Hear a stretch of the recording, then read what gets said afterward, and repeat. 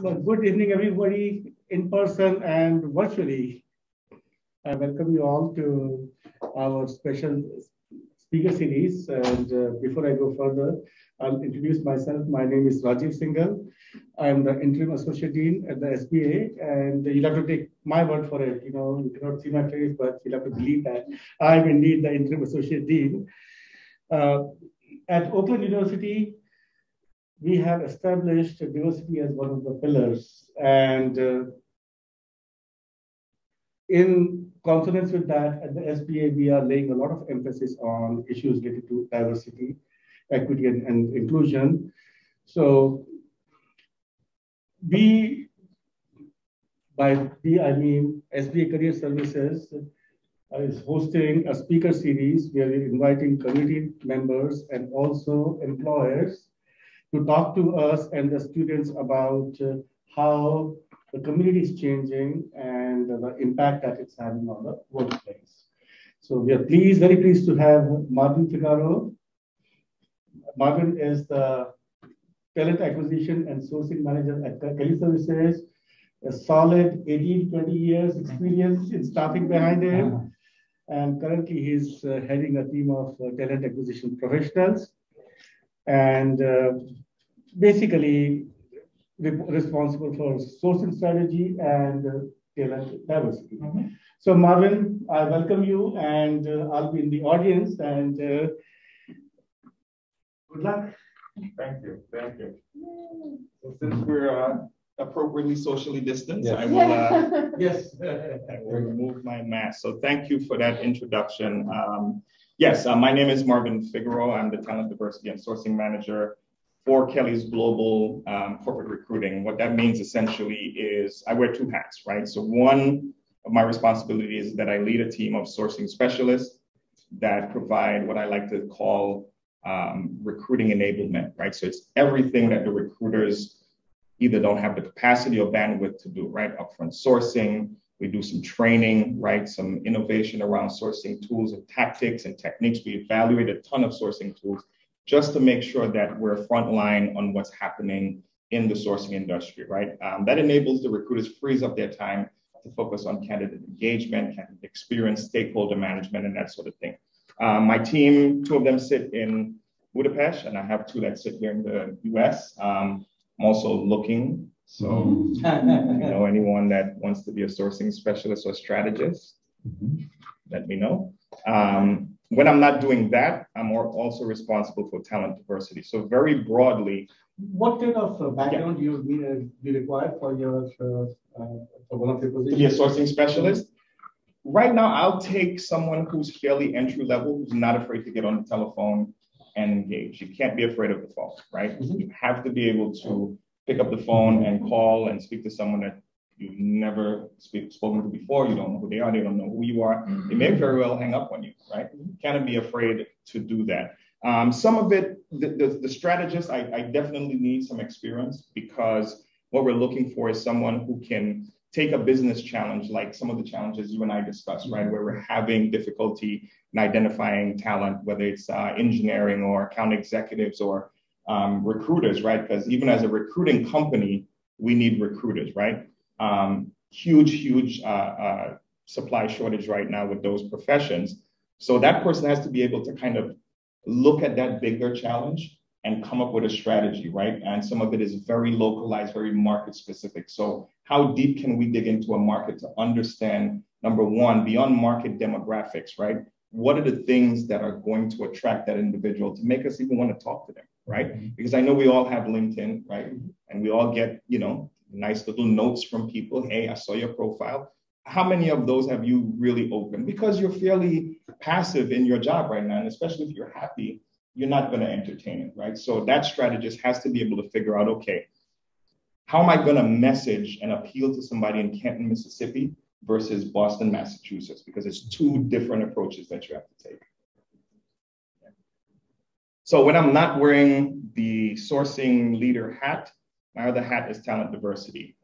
What that means essentially is my focus is on ensuring that, and let me just split this out really quickly. So there's Kelly, the organization that does temporary staffing, contingent workforce solutions. and we do that client facing, right? And then there's Kelly, the internal recruiting function that focuses purely on hiring people for Kelly. So over the course of a year, we hire more than 1,500 people directly for Kelly Services, and that's globally, right? So just imagine, you know, the amount of effort that's required to get that number of people in-house. And it's really done with a small and agile team, right? Our recruiting team is only 20 people, right? So when I'm not focusing on sourcing and making sure they get the talent that they need, I'm focused on talent diversity, right? So I'm looking very intentionally on where are we looking for talent, number one, right? And not just where are we looking, but how are we engaging with talent, right? Because it's important to understand that words matter, right? The way you do outreach, right? The way you engage, I reference Canton and I reference Boston. But more importantly, when you're talking about diversity, whether it's ethnic, whether it's generational, any dimension of diversity, it's important in terms of how you show up and how you reach out to people. So we have some technology tools and we have some strategy that we use to ensure that we're looking for things like harmful language, right? What are we saying? And I'll give you a great example. So our EVP referenced the word minority, right? And in general terms, in an EVP and the way we use minority, it's okay, right? However, over time, using this tech platform, we discovered, and this is where, you know, some of that thought leadership comes in, we discovered that, you know, minority can be taken in a certain way as a deficit, right? So if you're saying to me, I'm a minority, like, what does that mean? And we essentially had to remove that from our AVP, right? So I'm hyper-focused on that, but not just that, but really just, are we bringing in talent into the organization that's diverse? And that's diverse across all dimensions, right? I know we tend to be very narrowly focused when we talk about diversity around the visible, right? The things that we can see. But we're looking much broadly than that as far as talent diversity is concerned. So that's a very, very long intro, but it kind of shapes my role and what I do at Kelly. I've been there, as I've shared with some of you, 18 years, and I've held multiple different roles as an individual contributor in operations and now in talent and leadership. So what we're going to talk about today is diverse perspectives, navigating workplace culture. That's kind of a big thing. What does that mean, right? Navigating workplace culture. How do we do that? What I often share with people that are joining the organization, especially as they come through talent, now corporate recruiting, is that Kelly's culture is unique, right? As I think a lot of companies' cultures, right? You know, we kind of sit back, and I know you guys are here and you're thinking, you know, OU's culture is unique, right? But Kelly's culture is unique. Very, very collaborative, very people-focused, very collegiate, right? Everyone wants to help and everyone, you know, I don't think I've met a really bad person at Kelly. You know what I mean? Like I've had, you know, professional disagreements, you know, different ideas, but I haven't met a person that I'm looking at them like, I really don't like that person, right? So, you know, that's important, right? Because culture is important, but in understanding that, there's also parts of it that you need to know how to navigate, right? What does that mean, right? There's some, you know, general norms and some ebbs and flows and some, you know, written and unwritten things that you have to understand. So we're going to touch on some of those things later on as far as culture is concerned and what shapes that. But before we get into that, there's a couple of things that I want to go over. So I'll ask the question to you, to the audience. What is OU's culture, right? And I know we have some staff and we also have students. So I'm very curious as to different perspectives from staff and student as to what they believe OU's culture is. So I'll start with the gentleman here, student.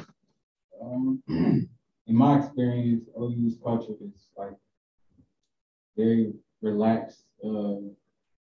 Aesthetically, it's like friendly and warm. The entire staff is like super welcoming and like I can tell like it's like a family oriented, like very collaborative culture, like from what I get from it. And it's super like mild and it's I can't think of the word. It's very mild in just the way that it makes you feel because it depends that some days it's like a lot busier than other days and like it's a good feeling overall. Okay. Okay. So I'll ask as faculty, I think he was almost there. That very, as you were saying, collegial, and I think a great bunch of people here. Mm-hmm. Hardly any hardly any fights. Right. There should be disagreements, but I think he hit the nail on the head on that. Okay. General agreement. That. How did that come about? How did that culture come about? Like, what do you guys think generates that culture? Well, I think one of the things that we use a lot in career services, we'll talk about like this grizzly grit, right? So I think that geographically, our university attracts students who are doing other things like, you know, maybe they've got an internship and like a part-time job and they're being involved on campus. And so we've got these students who are like working hard. I think that lends itself to authenticity that might then in turn lend itself to some of the things that you're talking about. So I think that culture of like that grit, that work ethic, and that like, you know, and like a maturity too, right? Yeah, like the maturity piece. We're largely commuter, right? Which is I think is a strength. It makes us strong in many ways. Right. So those are just a few. I'll just add community centric, very tight knit community feel because we are embedded in Rochester Hills, Auburn Hills. It's a great connection to the community, not only on campus but off campus. Right. And it was students when I first joined. The number of students like holding a door when you're passing through, whether for a fellow student or a faculty or staff member, doesn't matter who it is. It could be a total stranger, but the politeness and the courtesy and care that I see individuals giving each other all over the campus really impressed me early on. And that may be similar or different from experiences you've had at other organizations, right? So there's something there, right, that got OU to this point, and we'll kind of touch on that a little bit later. So I'm going to go over code switching, imposter syndrome, personal brand, company culture, and then some final thoughts. This is a shared experience, right? And this is not going to be a lecture. This is not a TED Talk. You know, this is going to be very conversational. You know, we're going to engage and share our insights and all learn from the collective experience that we're going to have today, right? Some of this is you know, informational. Some of it is opinion. Some of it is my own experience, right? So we're going to run through these and keep it very conversational. And if you have questions and you know, you have a thought, some insight you want to share, please feel free. It's not, you know, you don't have to feel like you can't interrupt, right? So code switching. Definition there, kind of a loosely based definition, but more importantly, what I want to ask is your thought, your idea of what code switching is and if you've ever had to do it. So, and feel free, anybody can volunteer. I'm not going to go around the room. If you have a thought and some insight you want to share, please feel free. Absolutely. I think recently I was in Mexico and, you know, if you go to a restaurant, the person is struggling to, you know, so you sort of try to adapt or adopt their, you know, way of speaking, and they were trying to adapt to my way of speaking. So yeah, you know, and it's not just language. I can see that there are others, you know, maybe non-verbal cues. Right. Any other thoughts? Code switching when you've had to use it personally? I believe code switching is very important to building up who you are and the people around you. Because I code switch. We all code switch every day, all day, because it depends on the different groups and structures that you mix yourself in. But I code switch, the largest one that I see myself doing is, obviously I'm here at OU Rochester, but I'm also from Detroit. Right. So just the difference in the, like the way you pronounce the word will define the way that he understands it versus the way a cousin of mine understands it. Sure, absolutely. The way that I pronounce the word. So very important. And it's real. It is. It is. Great point. Great call. Yeah, and I think if we're speaking specifically tied to like the workplace, I think that there's like a general idea of like, and we call it the question, right? Like, what do we consider to be professional? Like, what does that term mean? It can mean a lot of different things to a lot of different people. And I also have a background in communication studies where we looked at culture and we looked at like relations of power and, you know, so what does professionalism mean? How is that tied to larger societal institutions and structures? Right. And like power dynamics at play. And so just kind of, you know, even like looking at that specifically through the lens of the workplace, that's one way that I look at it. Right. There's multiple ways, but that's one way. Absolutely. Absolutely. Given the context of the work environment, right? Yeah. So that's very interesting because when you put it in the context of the work environment, and to your point, what's your name again? I'm sorry? Davion. When you put it in context of the work environment, because we do code switch in our personal lives, right, as well as professional lives, right? I used to mentor back in New Jersey. I used to mentor this group of high schoolers. They're kind of like high school, just getting ready to graduate and kind of figuring out what they wanted to do with their lives. And I would remind them that there are certain behaviors that you exhibit with your friends that you don't do in front of your grandmother. Why is that?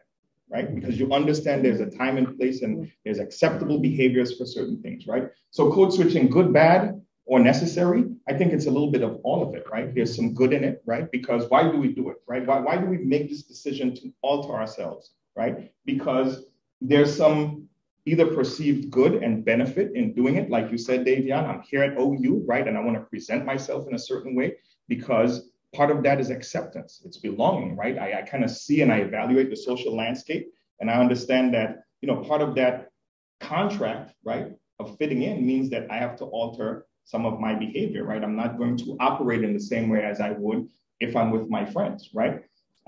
So some of it is this perceived benefit of good. Some of it is to kind of separate yourself from the perceived benefit of negative, right? Because there are certain stereotypes that come with being part of, you know, socioeconomics. It's part of, you know, race and ethnicity. It's part of gender, right? Again, and we go through all the diverse dimensions, right? Whether neurodiverse or otherwise, there are certain negative stereotypes that come with those things, right? And part of code switching is to separate ourselves, right, from the negative stereotype, almost like I am not that, right, type of approach. So there's good, bad, and it's necessary, right? Because some of it is necessary, right? To your point, Emily, you know, you kind of companies establish as part of their culture some of these social norms and power dynamics. And, you know, it depends on what that means. And we'll, again, dive into that a little bit later. So to me, you know, when my experience with code switching is a funny one. It's two things that come to mind immediately. As I shared with the assistant dean, I'm from the West Indies. So I grew up in this little country way south, right? Little island country, way south in the Caribbean, southernmost before Venezuela. So Venezuela is the next largest landmass. Off to the east is Barbados, right? Most people wouldn't even find it on the map. And I get here to United States and it's culture shock, right? Everything is big and new and, you know, nothing's familiar. And I have this funny, cool accent that I like to think is cool. We all think it's cool. Right? Yeah. But no one else looks, sounds, and is speaking like me, right? And I start feeling this pressure and this, you know, some of it self-induced, some of it real, right? And you learn to adapt and you learn to, you know, when I'm with my parents and I'm comfortable, you know, my accent is in full display. When I'm in a business environment or I'm in certain environments. So there's that need to code switch. The other thing I remember is living in New Jersey when I worked for Kelly. No interest in golf. I couldn't even tell you where a golf course was if it was in my backyard. Had no interest. Moved to corporate, and that's the thing. I wasn't in corporate 2 days, and everyone was like, "So you're gonna play the Kelly?" I'm like, "What are we talking about? You know, Kelly outing is coming up, and we got to get a foursome to get because that's where proximity to power and the power dynamic, right? Because the executives played golf, right, and everybody wanted to play in the golf league because that was their opportunity to get FaceTime with the right people, the decision makers. And yeah, fortunately, I love golf now, but you know, that was a switch that I had to make. And you know, even as I think through Kelly's evolution, right? And some of it is culture, but so I'll leave it for later. But as I think through that evolution, there are times when, you know, you sit in a room and you're evaluating the landscape. So it's not even from, you know, a cultural shift from coming from the West Indies or playing golf or moving from New Jersey to here, but sometimes in the room that you're in, you're evaluating the landscape and making those decisions, right? So the only problem with code switching, when it really, to me, in my opinion, becomes negative, is how much of yourself do you give away, right? Because some parts of it, when it becomes a production, if you will, then you seem inauthentic, right? And then you disconnect yourself from what is truly you and what is culturally you and what makes you unique, right? And like your core, right? Exactly. You don't want to lose that. Absolutely. You want to stay centered, right, in that and remember your values and what makes you you, right? And make the micro adjustments as you go on. Any additional thoughts? What do you guys think? It makes sense to me. Yeah. And it feels like it's deeply rooted in us, right? Probably going back many, many generations from like how we're wired as human beings. Right. In a room and in any setting, right, that we put ourselves into. Right. That we're adapting in real time and sometimes consciously, many times subconsciously. Absolutely. And that's the thing, right? And that's a great point. You know, I know a lot of times when I talk about this and I'm having conversations with other individuals, you know, we tend to singularize code switching as this thing that people of ethnicity and racial backgrounds have to do. It happens to all of us, right? We don't have a monopoly on any of it, right? Any of the things we're talking about today, it crosses across, culture and race and ethnicity, gender, all the way across. One of the other areas I was just going to mention, we work with students in our office is the intervention about interviews, right? So they got to bring their best foot forward, present themselves in a great way through dress, through behavior, through action, through their confidence, but showing your true, genuine person. Absolutely. So that you can make an impact in the organization. Absolutely. So, absolutely. Because what is unique about you, right, is your value, right? Ian has very specific values, so does Emily, and so on, right? So still being true to who you are, right? But like you said, making those little adjustments as you go along. All right, this one, I love this one, imposter syndrome, right? I think we all, this shows up in all our lives, even, now, today, right? In many different ways. So again, I'll throw it out to the room.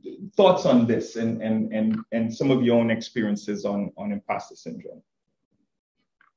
Well, I think that everyone experiences it, to a certain, it might be just like context, right? Like certain situations. And I think it's tough because especially when you work really hard to achieve something and all of a sudden, like you work so hard, you're like nose to the grindstone and you were really committed. And I really experienced that even in my own life. And then I achieved the thing that I want. And then I look back and I'm like, sometimes you're in a room and you're like, do I deserve to be in this room? And you know that you do.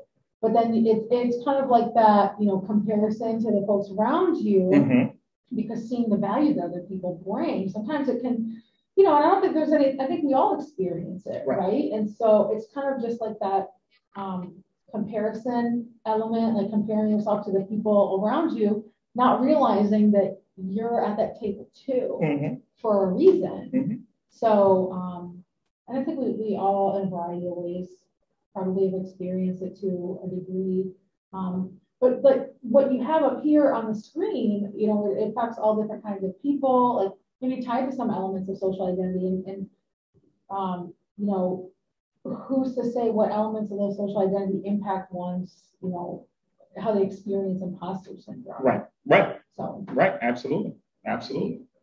I think it's big too, and I'm one of them, and I know I'm not the only one in the room, about like first gen students, right, that are going to be the first in their family to get a higher education degree.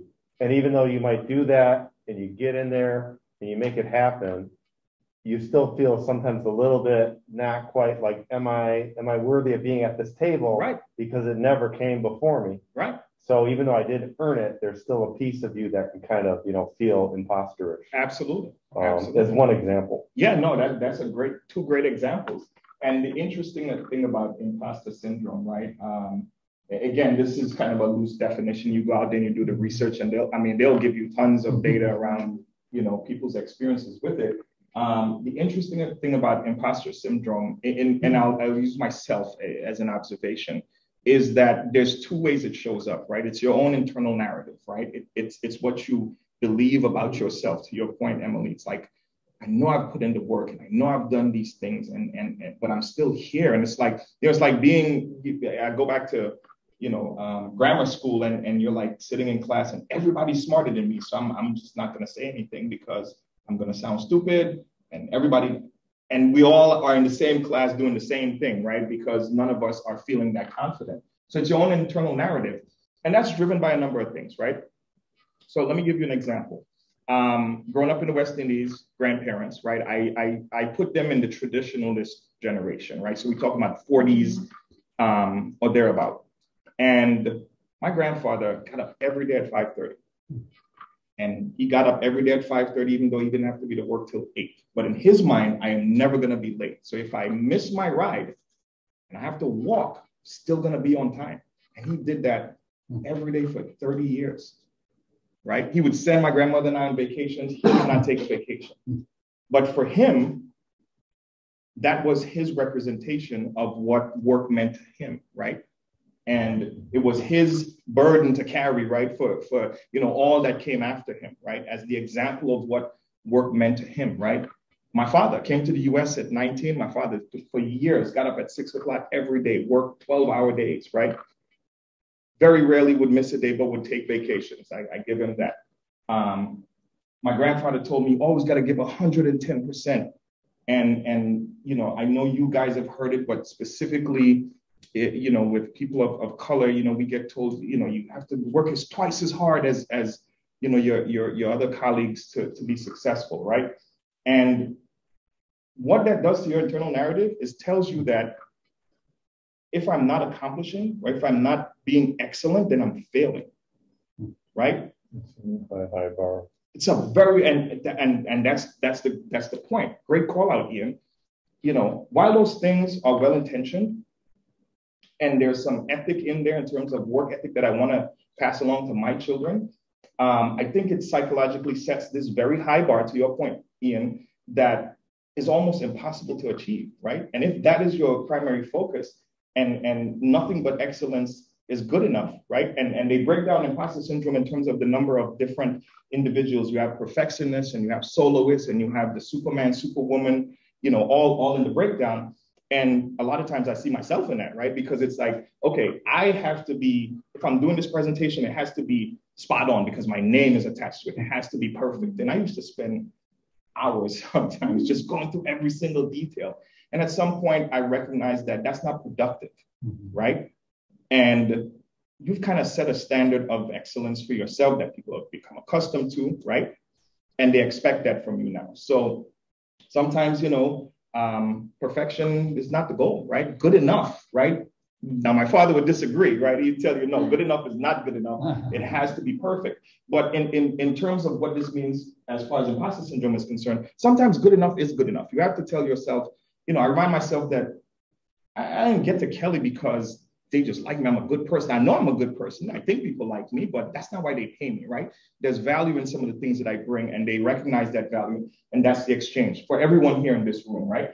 The other part of it too is some of it is environmental, right? It is beyond your internal narrative, right? I had a regional manager of mine, I remember this clearly, getting ready to make the jump to Michigan, and went to her and I said, look, VP reached out to me.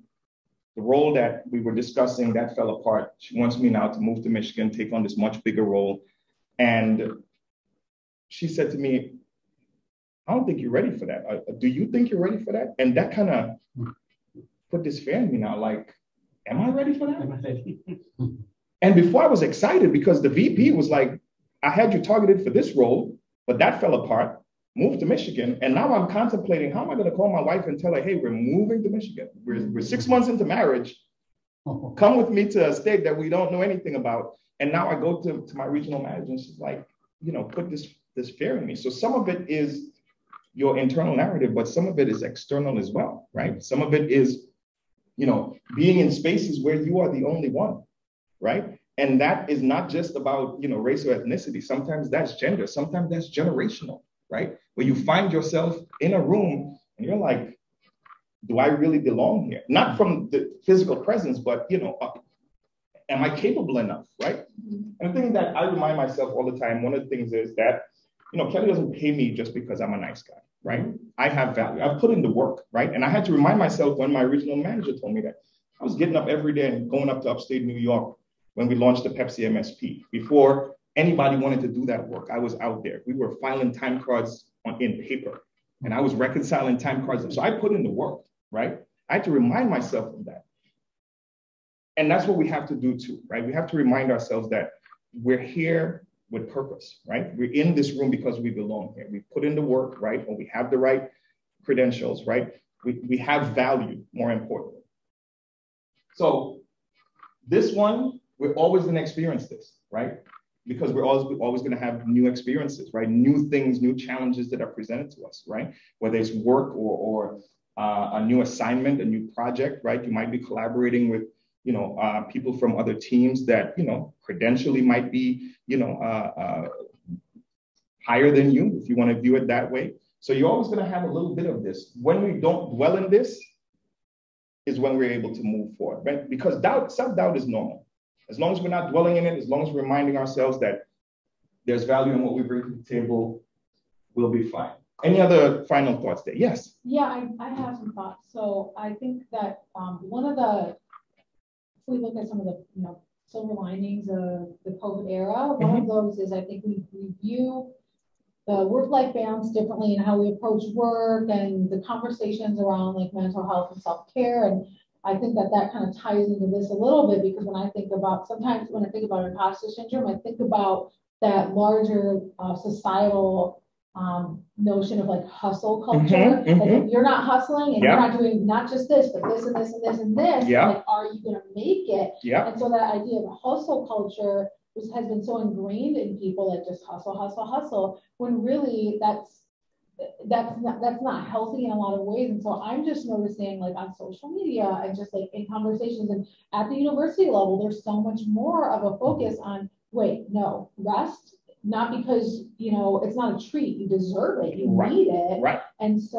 these conversations around mental health, like it's okay to not be okay. I mean, think about the last 18 months or so. And so to me, when we think about imposter syndrome, it just kind of like the era that we're in right now. And like, I think about hustle culture a lot. And if you're not like going so hard, then something's wrong with you. Exactly. And I think that narrative is changing now. A little bit. Yeah. A little bit. Yeah. I mean, it's so ingrained that I think it's an over time thing, but and here's why it's changing, right? So two things on that point. That's the soloist and the Superman, Superwoman, right? Because we feel that if we don't do everything, if we don't take on every project, we're going to be exposed, right? People are going to recognize, well, are they really as good as we think they are or they claim to be, right? Soloists, we want to do it ourselves, make sure, we keep all of it, before we let it out. But to your point, that's changing a little bit, and it's changing because we are demanding that it change, right? So we were having some conversation earlier, right? We come out of these economic cycles, and as long as I've been in staffing, I've seen it come and go, right? You have the employer market, right, where the employers hold all the cards, and they get short memories, and then you have the employee market. And right now we're in the employee market, right? And people are recognizing coming out of COVID that, why am I killing myself? Like that pendulum swings a bit, right? Right. But now we have a little bit more leverage, so we can make demands, right? Because there's a supply and demand issue as far as talent is concerned. And companies want to retain that talent. But in addition to that, it's not just so cynical, right? That employers are recognizing the need to do that. I think employers are recognizing that when you have a staff that's engaged, right, then you have more productivity, right? And if you're hiring the right people, you can give them some of that leeway, right? Exactly. Like the hybrid work environment or whatever that is. If you've hired and trained them well and you've got good people on the team, right. I think that proves itself out. Exactly. And in order for people to be engaged, right, they have to feel well, they have to feel good about self, right? They have to be able to, as we'll talk a little bit about later, be able to be authentic and be who they are at work, right? And that has many meanings, but we'll talk about that in a little bit.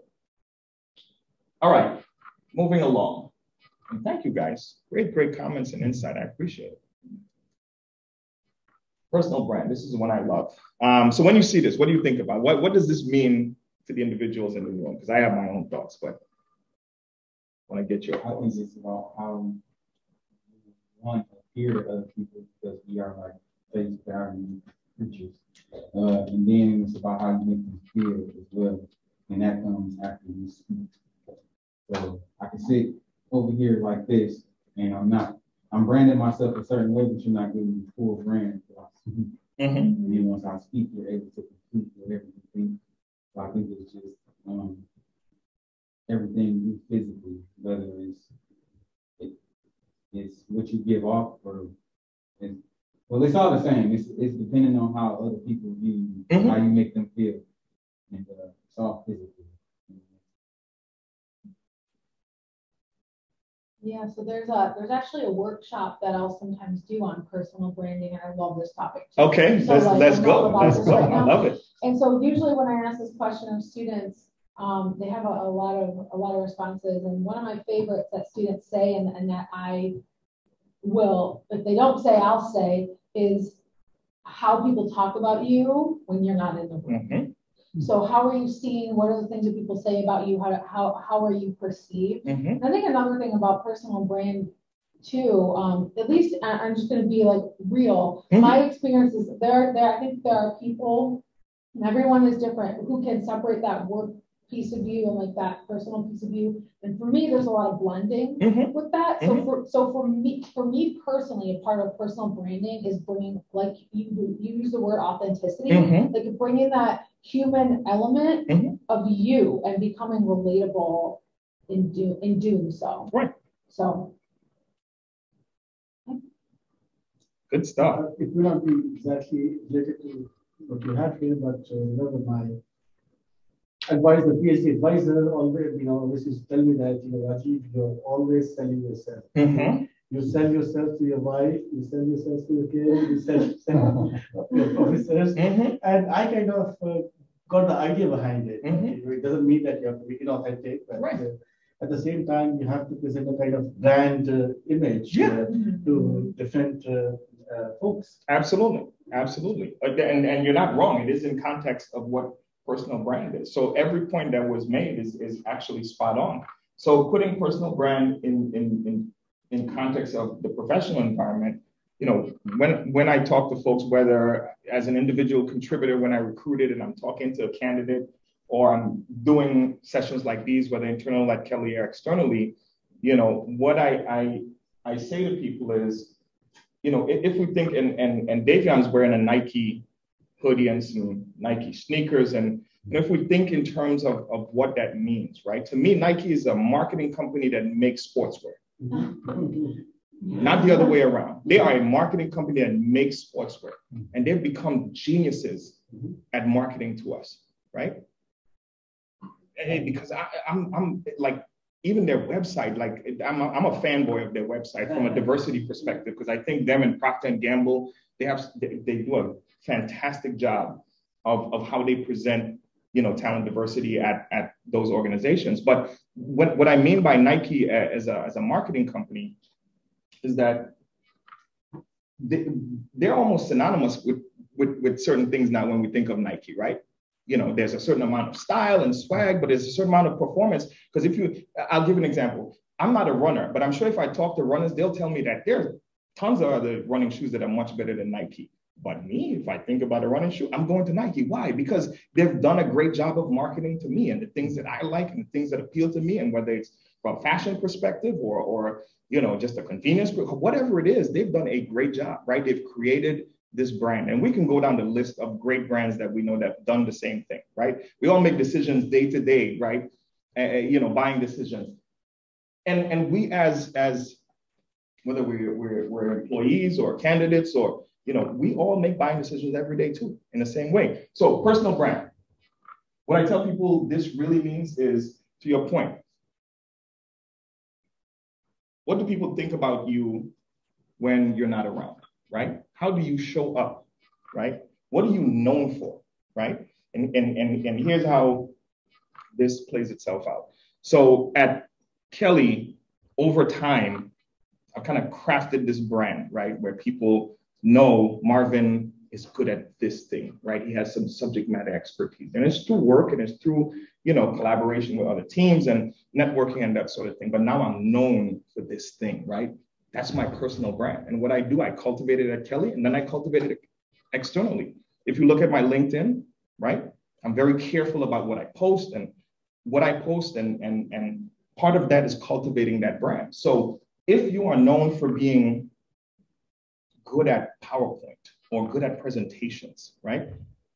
Whatever that thing is that you do very, very well at your job that people kind of like, you know what, if you need help with that, go to Ian because Ian has carved out this space as this subject matter expert in that area, right? That is your personal brand in a professional environment. And it is critically important. And it comes in with, like you said, how you show up in certain environments. How do you network, right?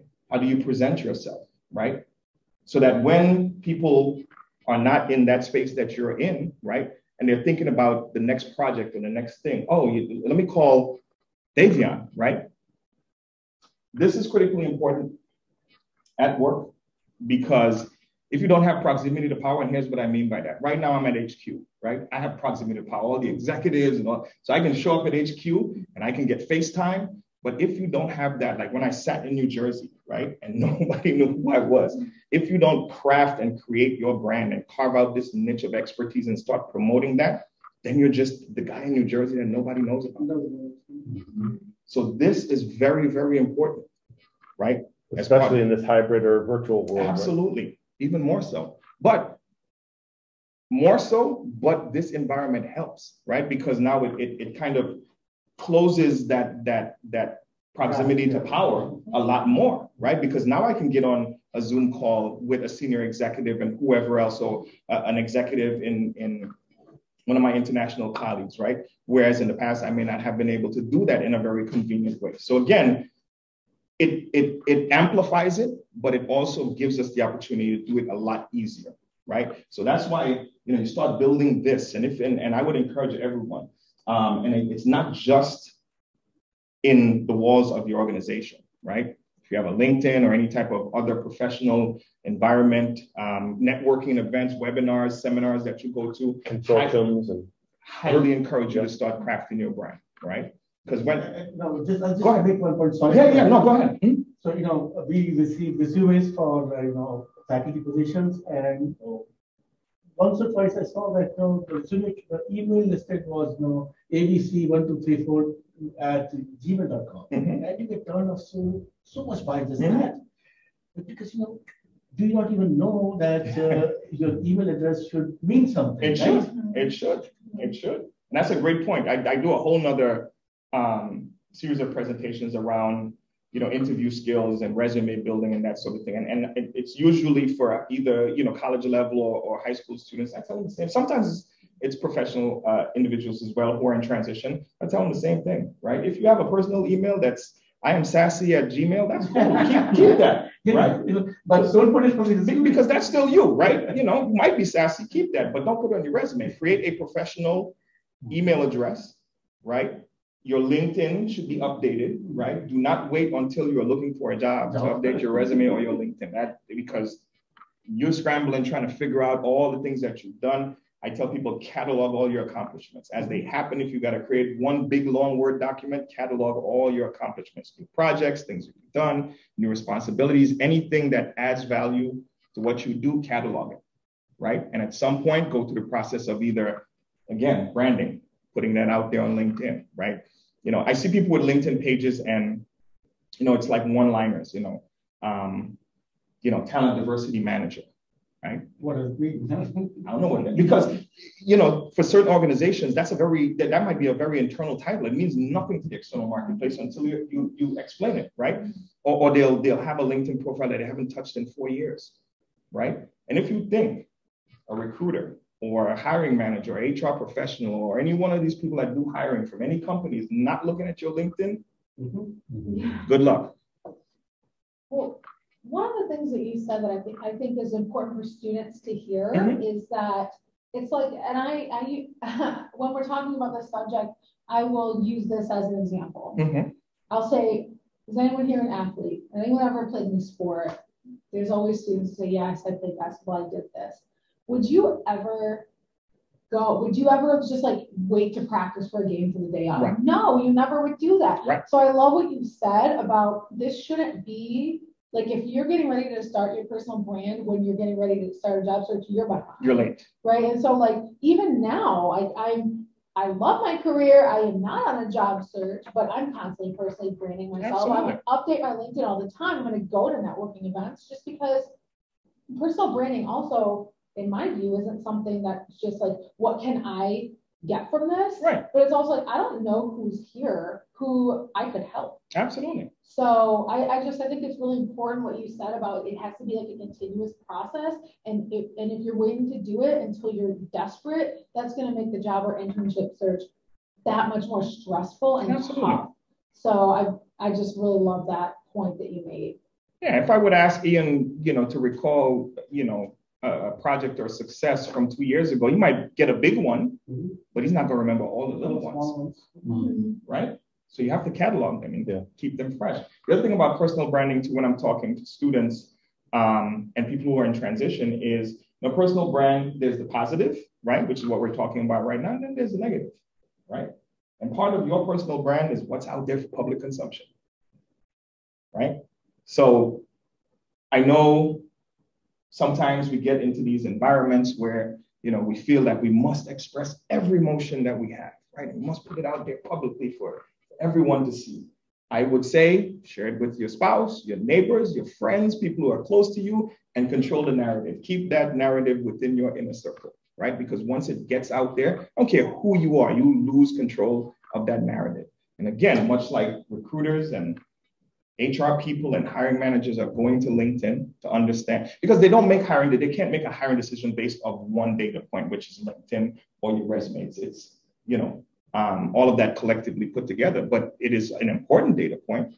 Conversely, if there are negative things out there, things that might be questionable on your social media, I see people now, talking politics in LinkedIn, and I sit down, it's funny to me because I'm like, you clearly are rich and have no interest in furthering your career because, I know some people think, it's not that important. It really is. It is really important, right?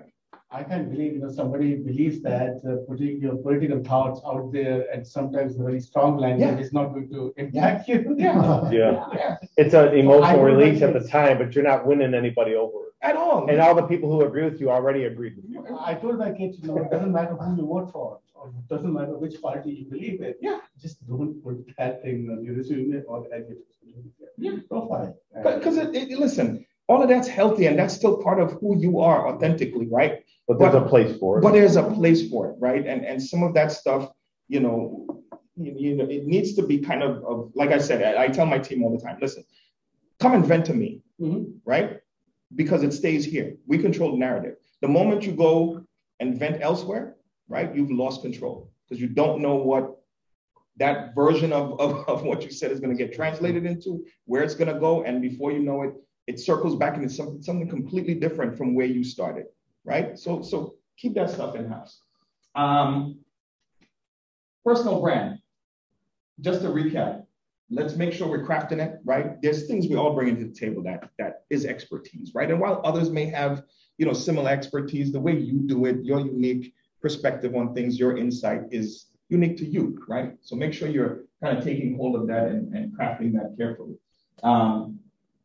And don't be afraid to share. I know people that, will sit in a meeting and not say a word. I'm like, you do this every day. I know you're good at this. They just sit there. All right, cool. Yeah, not me. I got some insight I'm sharing. That's my personal brand. All right, moving along.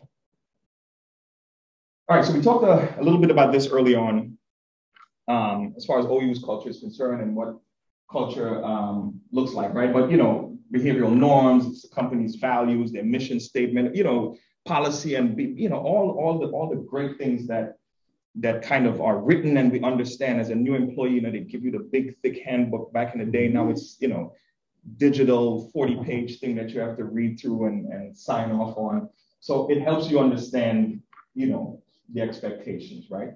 But bigger than that, company culture is really driven by the people, right? Because you can write whatever you want in the book, right? The people really are the ones that, in terms of their behaviors and how they interact with each other, how they engage, are the ones that really decide what your culture is, right? So, you know, you have companies, and it's shifting a little bit, but particularly in the financial institutions, right? Financial industry, they're very traditionalist, right? So it's a certain look, it's a certain, you know, behavior and so forth, versus tech, right? Tech is innovation, and we loosey-goosey, and back in the day used to be ping pong tables and free, things for everybody, versus some company cultures that are leadership focused, right? So they want everyone to grow and develop, there's succession planning because they believe their best people come from within, right? And they're able to grow and retain people in that way.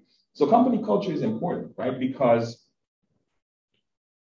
for you coming into a new environment, right?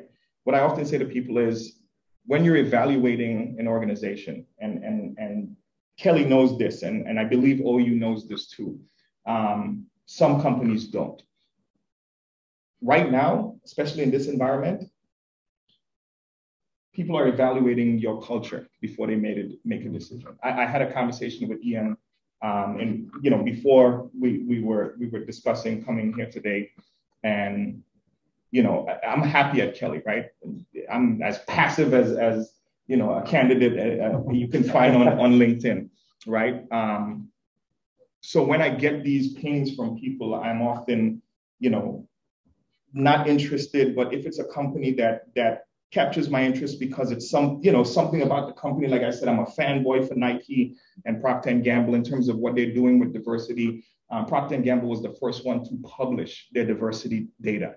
It was like, oh my God, they actually put that for everyone to see how terrible they were, right? And it was genius because they acknowledged that, listen, we recognize where we are, right? And we're admitting that we're not good, but here's what we're committed to do. And here are the goals that we're going to set, and we're going to keep publishing so you can hold us accountable. Genius, right? So when I see companies like that, and there's something about them or maybe something there that captures my interest, and we may engage in an informational conversation, because if it's not for me, I always think of my network, right? Is there someone in my network that can benefit from this informational conversation that I can pass the information on to? But I'm always evaluating company culture, right? And the first thing I do is I go to the company website, right? And I go to the About section, right? And I start reading through, right? And if nothing there tells me about what your I&D initiatives are, not for me, right? Because at this point in my career and what I want to do, right? That's very important for me. So if it's not on your website, I'm not saying that you're not doing it, but it doesn't help me. And I don't want to take the time to find out what you're doing, right? I should be able to glean a little bit of information about what you're doing with I&D, right? There are other things that I look for that I'm not going to say publicly here, but there are things that I look for when I'm looking at your website. And if I don't see it, then it tells me that representation doesn't matter to you, and representation is important. For me, I'm not speaking for anybody else in the room. Everyone has their own gauges of what that means, but for me, representation is important. So what companies are starting to understand is culture is not always shaped by this, right? It's shaped by the employees. And if you cannot communicate out to the market what your culture is, you're not going to win any talent, right? Because if you believe talent is not evaluating your culture before making a decision to come to you, then you're struggling to find talent right now, right? Because people are making a lot of buying decisions based on information that's out there because it's available, right? You can go to Glassdoor, you can go to LinkedIn, you can go to, I'm drawing a blank on the other side, but there's another site similar to Glassdoor. It gives you all the company information. It gives you company reviews. It's almost like Yelp for companies. Yes. Yeah, so, again, something related to this. So my son, I'm not going to name the companies, but so he was working for a large public accounting firm. He quit that and he joined another company because he said, I don't like the culture. Don't like the culture. I was shocked. He said, what do you mean you don't like the culture? It's a great company. He said, no, I think I'm a misfit there. Right. And that was it for him. Yeah. So, and he's not the only one. He gave you so many other examples that he quit, she quit, somebody else quit. So absolutely. If I were to look for a job, I would do exactly the things you're talking about. Yeah. When, and even talk to folks. Yeah, exactly. Like, yeah, and then that's what we do. We collect all of this feedback, right, from trusted advisors and what's available online to make that decision. It's like any other buying decision, right? You're making a big purchase, you just don't go purchase the first thing you see, right? And what's interesting is that a lot of that was shaped, by I'd say Gen Xers, right, to a certain degree, but it's a lot of the generations behind that, right? Because they're making these decisions about, I know I have talent, I have value, and I'm willing to bring it to you, but this is a bargain. Like, what is the exchange, right? What do I get from this in terms of how it aligns with, whether it's my cultural beliefs, whether it's my social responsibility beliefs, whatever that might be, they're making those decisions, right? So culture is important, but it's important in the context of what we're talking about today, as far as I&D is concerned. Kelly, for instance, decided to lead with inclusion when we started our journey, right? And again, I give Kelly credit for having vision, because we have been doing work from home for more than 5 years, right? We started our I&D commitment, if you will, with my position in 2018. So we created this, new talent diversity position to focus specifically on saying, okay, if we are the ones that are on the forefront of, engaging with talent and sourcing talent, right? We have to be intentional about diversity, right? Otherwise, what are we doing, right? So I give Kelly credit for kind of seeing beyond and not waiting until there was an event to react, right? But what we did as we kind of really formalized the overall strategy for the organization was start with inclusion. And why inclusion? Well, I would challenge anyone to go to any organization or company right now and say there's no diversity. There's a ton of diversity, maybe not as much as we'd like in one dimension or the other, but there's diversity, right? In this room, there's diversity, right? So diversity is not the issue, right? What companies try to do and what they miss, right, is the idea that if I hire, right, enough of one or the other, right? So they kind of hold the mirror up to themselves and say, okay, well, we have X percentage of one dimension here, but as we go up the ranks of leadership, we're missing some pieces. So they go and they try to hire and fill that gap and think that that is a diversity initiative. And it's really not, because diversity is not the issue in a lot of cases, right? Culture is the issue and inclusion is the issue, right? So we decided to lead with inclusion. Why? Because if you have an inclusive culture, right? So not diversity, right? If people feel, the diverse people in your organization feel like they are valued, they belong, right? Their input is important. What they bring to the table in terms of their unique perspectives is valued, right? Then the diversity piece doesn't solve itself, but guess what? It makes it a little bit easier, because when people come or you try to attract them and you signal out to the market that these are the things that we're doing, this is our culture, and you have employees that can, add to that in terms of tenure and testament that this is what's happening, then people start, oh, okay, well, now I'm interested, right? Right. And we're going to allow that 360 feedback loop. Right? Exactly. We want to hear from you. You're not just going to do this transactional work and we get to check the box. Exactly. Right. So what we started to do was kind of, figure out, where are we on this journey, right? There's this maturity curve that I think companies kind of all do and evaluate, and it's important. But for us, it's okay. There's some foundational things that we need to set in place, right? From our people leaders, senior executives and our people leaders. And we did that over the course of time to say, okay, it's important to have training and knowledge, right? So we did some unconscious bias training, we did some microaggression training, and, well received and a lot of participation. And the thing is, okay, where do you go from there, right? Because information is great, but if you're not taking action, information to action, right? Then we go through this cycle of, we have the issue, we do the training, we have the issue, and because we're not taking any action. So right now, with inclusion as the lead, what we're looking to do in terms of shaping and changing culture, because it's everyone's responsibility. I know people think, oh, it's a function of HR and the HR people drive it. And no, HR people kind of give you the tools and give you the information, but it's everyone's job, right, to shape the culture of the organization, right? And that's kind of where we are right now, trying to get everyone to understand that, confront your own bias, right? Think of the things that come to your mind when you're faced with a situation, and stop, just pause and say, why am I thinking about this situation, this person in this way, right?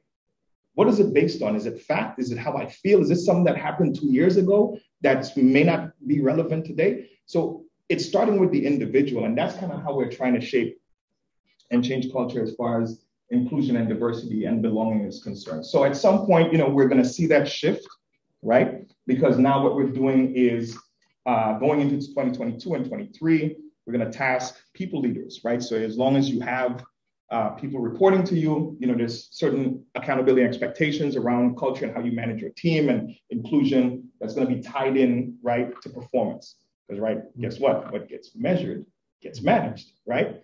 So that's how we're going to shape this cultural piece. But it's important too for people, right, as we're doing this, right, to have that sense of feeling and belonging, right? So we're also doing a bunch of engagement surveys and trying to make sure that we're tapping into the right things and not just taking it from this 30,000 feet and not checking in at the right levels within the organization. So why do I say all of this? And I know we started with imposter syndrome. I mean, we started with, what did we start with? Code switching. Code switching and imposter syndrome. And then we talked about personal branding, and now we're talking about culture. What does this have to do with navigating corporate culture? Well, it all ties in, right? Because why? It's you, the individual, right? And how all of these things apply to you and how you use them to navigate corporate culture. Because guess what? To your point, Assistant Director, that you made with your son, he sat back and he was like, nah, this is not for me, right? Something about that culture was not for him. And he made a decision to do what? Take his talents elsewhere. And not only did he do it, others did it. So for me, if I'm hearing that, right, and I'm not taking stock of that as the HR person or someone in leadership, that I don't recognize that I have a culture issue, guess what? I'm just going to keep losing people. And we're going to keep hiring people. We're just going to keep losing them. 0 to 180 days. That's when every employee is evaluating whether or not they made the right decision to join your organization. So you have from 0 to 180 days to ensure that you get this piece right, right? And they can vote with their feet. Absolutely, especially now, now, right? The great resignation is the great shuffling, but that's for another time, right? Or not with their feet, now with their send button. But this, exactly. So final thoughts, right? I like this. Be a yellow balloon, man. Just who wants to be all of this gray? There's something about being authentic that I think people gravitate towards, right? People see that in you and they can connect with that, right? Because at the end of the day, what imposter syndrome and code switching does, all of it is about connection and belonging and us wanting to make those connections with people that we spend a huge amount of time with, right? Throughout the day, whether it's on Zoom or whether it's in person, right? We want to have that, connection to our coworkers, right? Be authentic, right? Your swag, right? Who you are, and some of it, depending on the environment, I think, again, going back to your son, he was like, hey, I might be bringing my swag to work and they can't handle it. So guess what? I'm gonna go somewhere else where they can, right? But you should be allowed to be you at work, right? Especially in this environment that we're in. Work does not shut off 9 to 5, right? That work-life balance that we like to talk about is work-life flexibility now, because it's blending in and out, right? So, the day that I'm having a terrible day because I wake up and my water heater just collapsed on me and my basement is flooded, I can't be expected to show up to work and have a chipper and cherry face. I'm still going to be professional, right? But I'm dealing with an issue. That is still part of the authentic me, right? And you should be allowed to do that, right? You talk about confronting bias, right? That's part of shaping culture. Don't see something and let it go by, because guess what? You continue to let it go by and the culture is never going to change, right? Modeling inclusive behaviors and the disruption part, right? Everyone that comes through, again, as they pass through corporate recruiting, depending on what function they're going in, I'm usually having some type of intro meeting with them. And I tell everyone the same thing. You're coming in with a different set of eyes, new perspective, question why, always ask why. Why are we doing this? Why are we doing this? This does not make sense. Or I've seen it done elsewhere and it's better, right? And sometimes it's because people, we've always done it this way. Or it might be a compliance reason why we're doing that. We can't change it. Or with some modifications, we can, but always question why. Always be disruptive and challenge the status quo. I like that statement. I don't know where I got it from. I want to take credit for it, but it feels like I got it from somewhere. The whole paragraph? No, just the change never happens in the comfort of complacency. Yeah. It doesn't happen. Right. Absolutely. It doesn't happen. No. So, thank you. I appreciate the invitation to come today and just share some of this information, and hope it was of value. Thank you. Thank you very much. It was a very, very engaging, entertaining, thoughtful presentation. You're a great speaker. Thank you. And I'm glad that I stayed back, and I personally benefited so much from your talk, discussion. Thank you very much, Raju. Thank you so much for being here. And I hope that, and we all hope that you come back here. Absolutely. Time. Invite me and I'll be back. And really, I appreciate everyone's input. I love these sometimes, when it's intimate, you get a lot of engagement and a lot of participation. So thank you again. Thank you so much. Yeah, absolutely. Awesome. That was great. Cool. Yeah, thank you so much. Thanks again.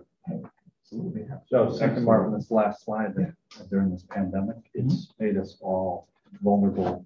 Everybody's seeing my home, my dogs, my kids, and it made me be more human. Is that right? I think staff and everyone's probably more even the playing field because we've been in a virtual environment. We're all exposed, right? We have internet connection issues. We have this issue that's happening in your water here. We're all human, and I think part of this pandemic